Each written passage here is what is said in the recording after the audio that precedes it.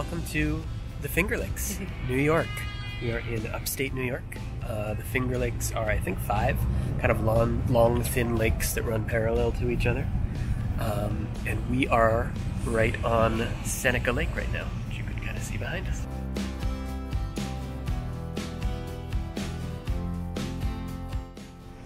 So on this rock bridge, you can actually fish here, which seems like a really cool spot to just, hang out here, spend a few hours just catching fish, enjoying the views.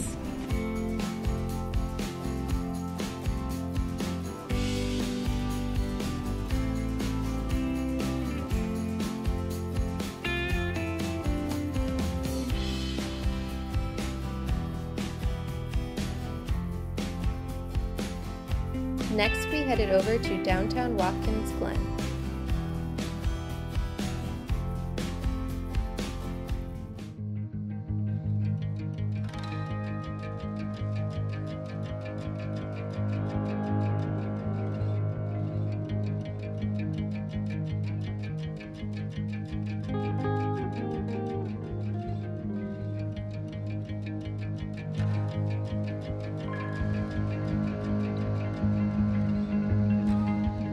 The little downtown area, and it's really cute. It has such a charming vibe. I love it. I could walk around here all day.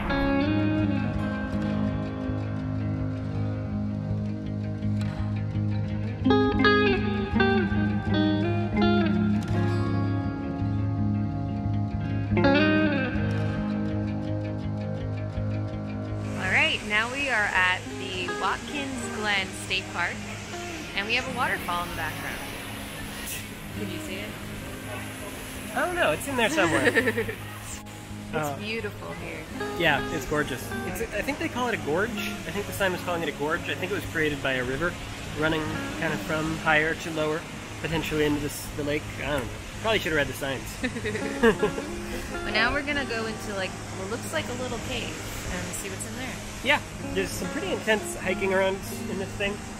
I guess by pretty intense, I mean slightly more intense than we were prepared for. Yeah. A couple miles, but they said they mentioned it could be slippery and wet, which we don't really have the footwear for. That's wearing Birkenstocks. So we are gonna walk a little ways until it seems like it might be getting out of our depth for this footwear and see what it's like. Cool.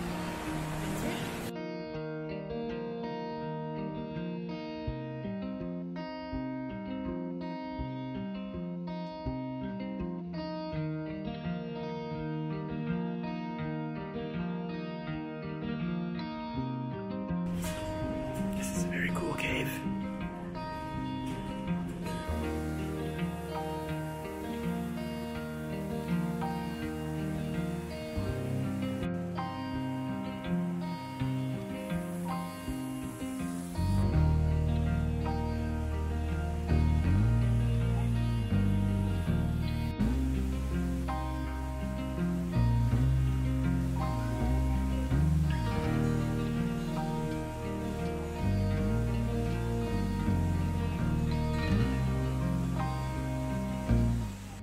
Okay, I think this is about as far as we go.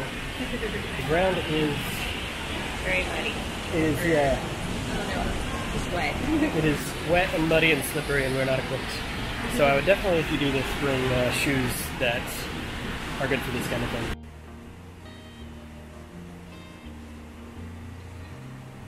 So that was very cool. Absolutely gorgeous.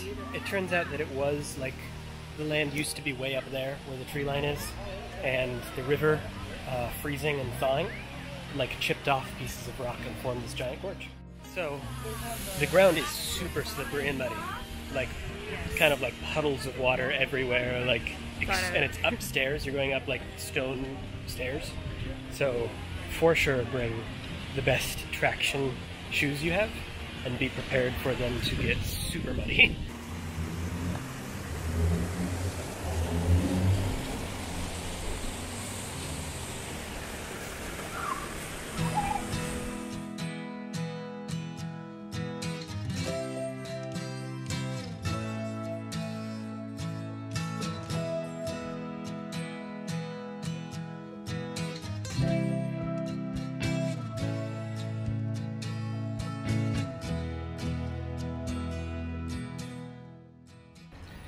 So our next stop is going to be the state park on the north side of the lake, which is supposed to have nice swimming and like a kids play area and stuff that we wanted to check out.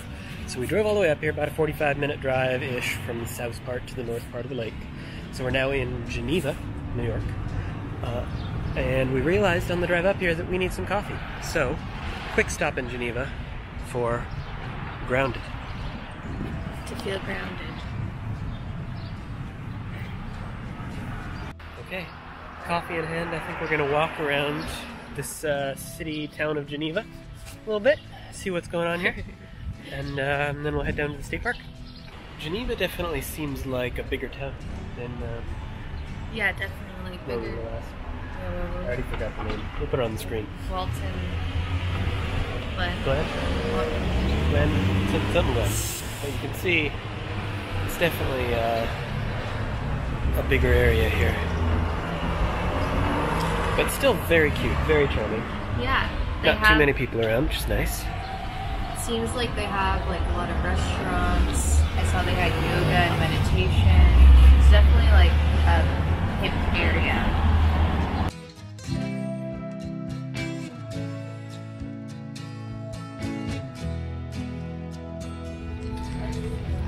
I know, I love when they've got outdoor seating.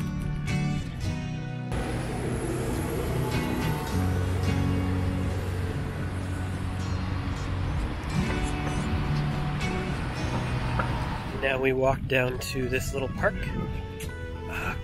at the lake edge called apparently Geneva Lakefront. The little lakefront park has little chairs for you to sit in and sunshades.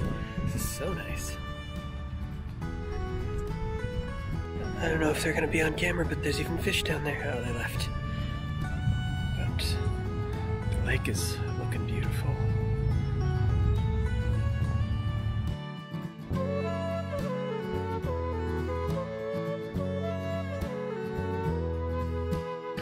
Cute little walking paths and a little beach where you can put your feet in the water. It's a dog.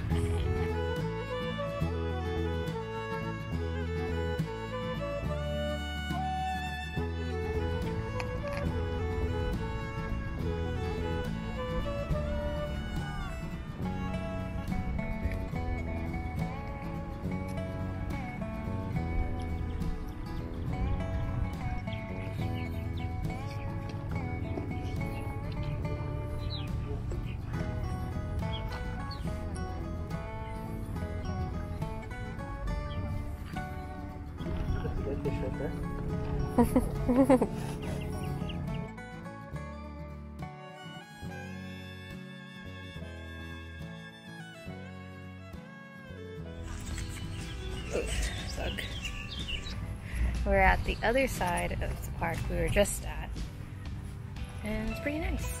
Yeah, you can like rent pavilions here and people are swimming. Yeah. This is I think the Seneca Lake waterfront park, or there's also like a marina where you can launch your boat, and I assume you can keep your boat there because there's a bunch of docks. They do seem to have a bit of a bug problem here though. I don't know if this is all the time, but there's a lot of little gnats or whatever. It's not terrible, but it's definitely worse than the other two parks we went to today. And it's the start of summer, so that just might be how it is. But it's really pretty. It's gorgeous. A lot of trees, and yeah, it's just a nice walk. And pretty calm, like relaxing, like not overly crowded or anything like that. So I like that too.